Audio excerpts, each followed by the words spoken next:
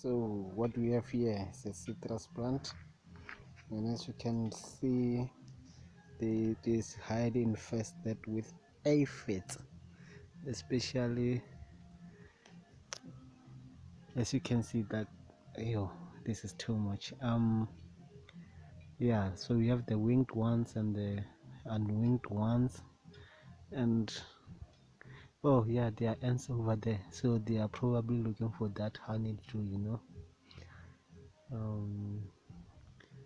Yeah, they are just protecting the aphids from natural predators and parasitoids, so this is not cool. So I think in our next video we'll be talking about how to control this.